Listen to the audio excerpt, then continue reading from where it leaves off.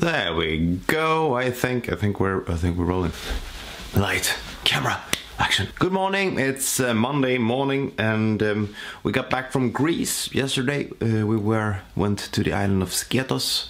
Me and my family. We were there for a week, and it's time to get back into the shed and do some shedding and preparing and all of that good stuff. And I need to reassemble my big board, so I figured that's what I'm gonna do for this week's video. So I'm gonna bring back my big Novo 24 pedal board and reassemble it. So that's what we're doing now.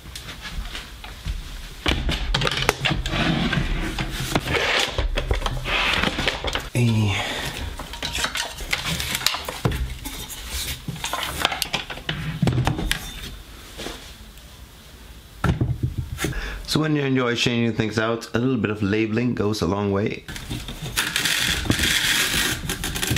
This is a lifesaver. Slugger, is that a word? There we go. I kind of wish, I mean, in theory it does fit. However, you get the vent holes there. I don't want to block them, and I don't want to have it mounted sideways. Plus I would need to have the foot switch pickle rick thingy for this one. So sadly the BC3XL will have to stay home for now. Okay, after a little bit of cursing, everything is where it's supposed to be, I think. Okay, everything powers up. That's good, I think. Let's just go like this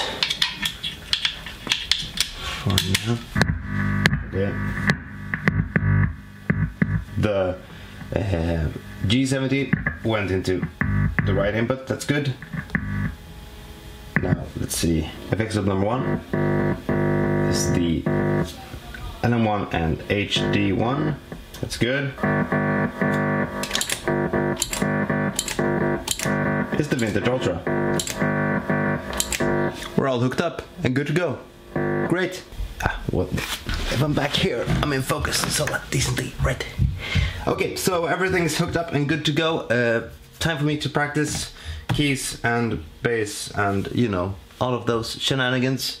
My name is Erik, and I play bass and build pedal boards, essentially. And if you'll enjoy this video, hit that subscribe button and ring that notification bell. And I'll see you guys and gals and cats and dogs in the next video. Until next time, take care.